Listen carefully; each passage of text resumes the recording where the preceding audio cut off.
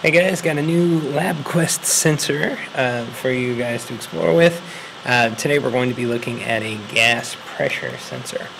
So if we open this up and take a look at what we've got in here, you'll see a box that is just chock full of goodies.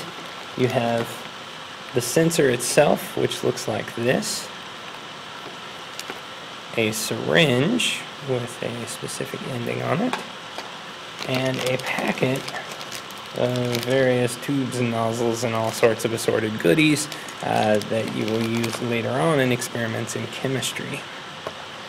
For now, though, we're going to focus on these two, the pressure sensor itself and the syringe. So connecting the gas pressure sensor to the LabQuest is no mystery.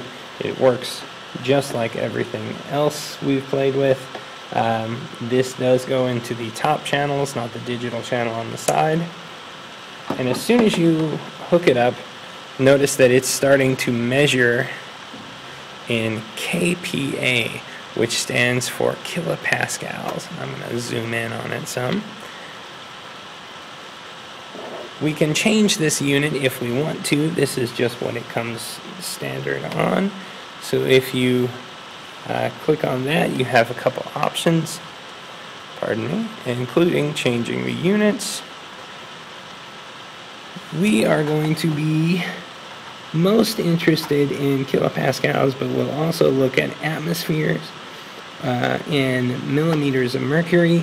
Interestingly enough, there is torr on there as well. Millimeters of mercury and torr are exactly equal. So you can use whichever one you want. For now, let's leave it on kilopascals, which stands for 1,000 pascals. So right now it's reading 100,000 pascals, 100 kilopascals. Alright, so this is all set up. Now, as far as connecting the syringe and what we can do with this, you'll actually use this for an experiment in a later objective. The way this works is that this syringe will plug into the end of the gas pressure sensor. And before you do that, you usually want to draw the syringe out to a certain point. About 10 milliliters would be fine. To connect this, you insert the end of the syringe in and just twist. And now if we really want to get fancy and measure the pressure that we're applying with the syringe, what we can do is actually zero this out. So we go to the menu option that says 0, and now it reads 0 kilopascals. And as I push on the syringe, you'll notice it measures the force that I'm putting on the sensor. And it will also do this